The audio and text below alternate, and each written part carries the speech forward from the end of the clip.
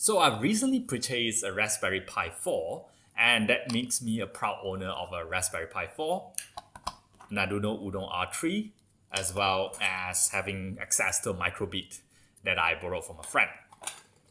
So I figured I want to make a video explaining, what's the difference between three and which one should you buy.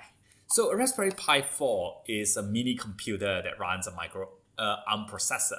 So more like a mobile phone actually, just without the screen and batteries and such. The Arduino is more like an advanced calculator, like your Casio TI-84. And the Microbit is more like an educational tool. It is very similar to the Arduino Uno R3, but it's more like a cheap beaker that you get in your school lab. Yes, you can technically do some research in it, but you won't actually want to use them for anything serious. So with that, what can I do with them? So first, for the Raspberry Pi. So I have a Raspberry Pi 4 8GB model in an official casing over here. As you can see, it's from the inside. So you just plug in the power, monitor, mouse, keyboard, and then you get yourself a fully working desktop computer. Here I'm running a 64-bit version of the Raspbian OS, which is a lightweight Linux distribution that can easily make me to able to reply emails, browse the web, watch YouTube at 480p, many other stuff that you can do on the low-end computer as well as your phone. The problem is that YouTube is kind of only working on 480p, and anything 780p and above, it's kind of choppy and quite difficult for the hardware. Anyway, this is already 2 years old. So I can even actually code Python in this computer, and easier without setup, I can just do it on Google Colab. And I can also code many other kind of programming such as R on Notepad++. However, I couldn't get RStudio working. They're not officially support yet. So I could actually run RStudio in Wine and some emulation software. Just let me know, maybe leave a comment down below if you want me to try that. So for an Arduino R3, I got a kit with myself with a breadboard, a stepper motor, some LED resistor display, and so on. So I'm not really that great with this yet. I'm not really sure what to do with that. But this is some of the things you can do for a beginner. So you can use it to light up an LED. You can use it to control the movement of a stepper model. You can control other equipment with the buttons, or you can display something on the LED display and many. So, or you can actually do all of them at once. So you can use a button to control the LED to light up and turn the model. At the same time, lock down a temperature from a temperature probe and stuff. So with that, you can actually, let's say you have a greenhouse that you want to control. So you can use Arduino to control the fan, so that when the temperature gets too high or too low, you can make the fan turn on so that you can maintain a constant temperature in your greenhouse and so on. So as you can see in Arduino, there's a lot of pins here that you can use to control other equipment. So you can also see something that is very similar on the Raspberry Pi. So they're actually called the GPIO, general purpose input and output pins. On the Arduino is more of a slot, and the Raspberry Pis are actually pins up here. Okay, so as the name suggests, you can use those to actually control input and output signal. So you can control a digital signal with a high and low voltages, or you can just use variable voltage for analog signal. So in the Arduino Uno, you can actually see some of them is called A1 to A5, that's for analog signal, and the other one on the side, which is 0 to 13, those are for digital signal. So the high and low signal can then, of course, be used to control model, like an LED, and so on and so forth.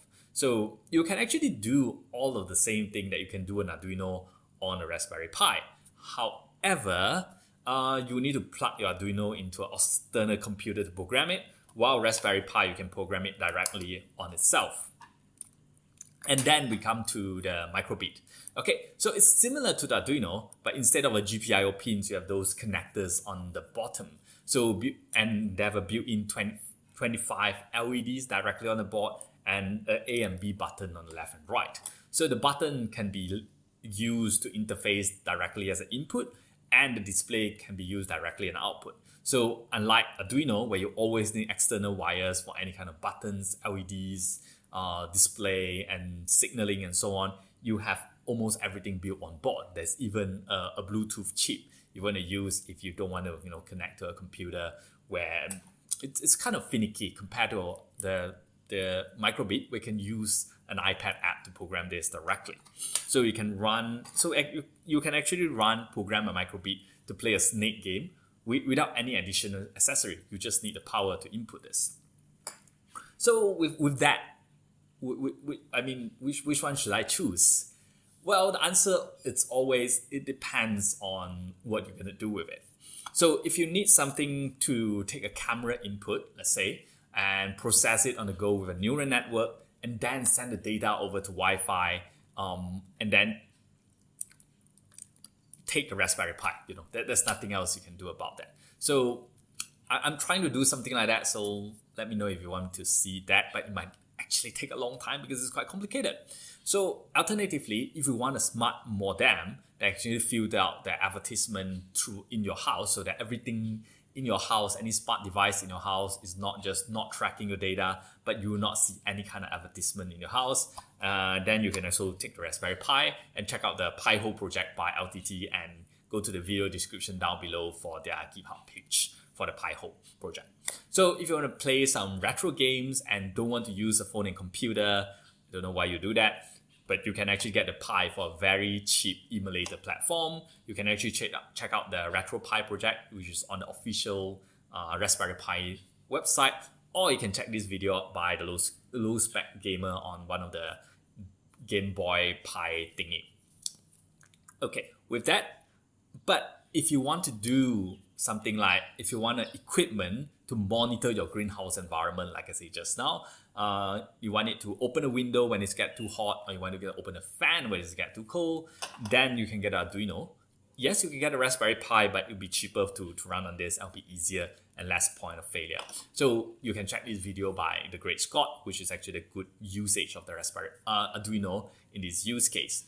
Or if you want to like a proud parents machine, which actually give you a pat on the shoulder when you give you the coin, you can also get Arduino and then check this project out on this video by Simon Gertz. And the last one, if you want your cousin, someone young, someone that is new to the programming interface, someone that have no knowledge in electronics, you might want to get them the Microbit, because it's just much easier to start with, and you don't need to buy so many accessories to start the programming and play with it. So in conclusion, the Pi is a mini computer that also allow you to control other components through the GPIO pins. It's much more versatile than the other two, but also much more complicated and much more expensive since the other one, since you need to install your own OS, control your own OS, control the package dependency and all those things and so on. The Arduino in comparison is much more simple, far less power hungry, and but most of the project that you're going to run in the field is not going to be that complicated and would not be necessary that you go for the Pi.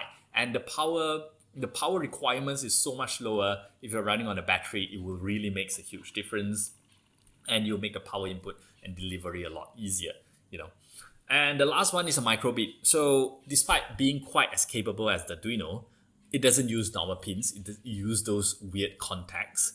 You need more connectors to work, so they're more proprietary. The accessory itself, they're way more expensive, but it's not intended for that. This is to get your cousin to start to learn about programming, logical thinking, and computational thinking, and in turn really get them to be excited. And then you get them something like this, and actually let them continue on with the programming journey with much cheaper and much more versatile programming language as well as accessory. With that, I hope you enjoyed this video. It is a very different thing from what I usually do, so let me know if you want to see more of that. Thanks for watching. We'll see you next time. Bye.